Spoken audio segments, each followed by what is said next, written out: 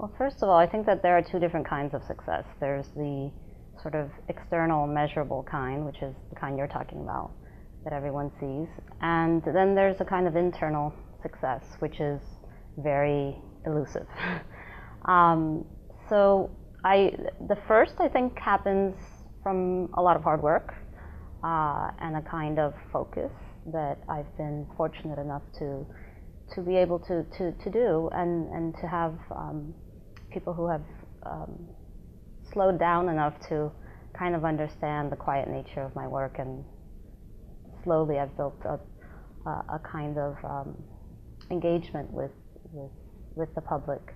The internal success is a little more complicated, because I always say that the day after a big opening or a project that's been finished, you wake up and it's like a big hangover, and you walk into the studio and you're starting from square one again. So that aspect of success is much more humbling and constantly reinventing itself, and requires a whole lot of blind faith, which is, I think, one of the things that being an artist requires.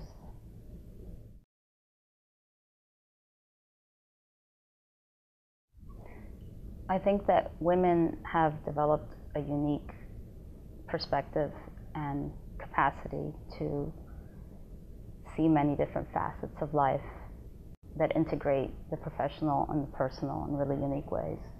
And I think that the contributions happen not in the specifics of who you are or where you're from, but rather in a kind of integrity and rigorous approach that you take with your own work. And I have made a career and a studio practice of looking to my own set of standards and trying to approach everything from a very rigorous point of view that doesn't necessarily prescribe to any other agenda that may exist.